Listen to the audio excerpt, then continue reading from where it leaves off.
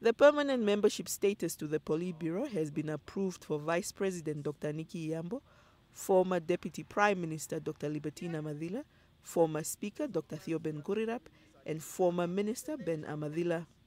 The SWAPO Congress also approved permanent membership status to the Central Committee of former Secretary General Dr. Ngarikutuka Chiriange, former Secretary of the Elders Council Kanana Hishono, and SWAPO's founding member Helao Ndadi. Secretary General Nangolo Mbumba made the announcement during an interview with NBC News. This time around, because they are all delegates to the Congress, they will have the right to vote for others, but they are not standing themselves. In the future, however, those who have permanent status and their role is to advise, we don't want them to be voted for, nor have the power to vote.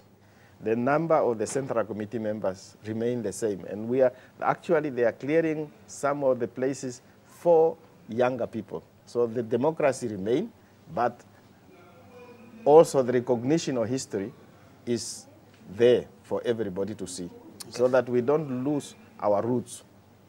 The party also expressed the need to clean up the administration of regional structure to ensure systems are working optimally.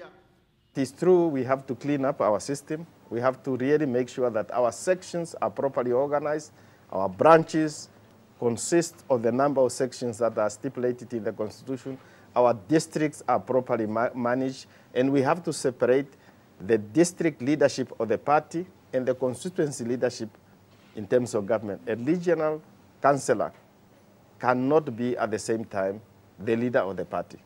Once somebody is elected, he remains a government person.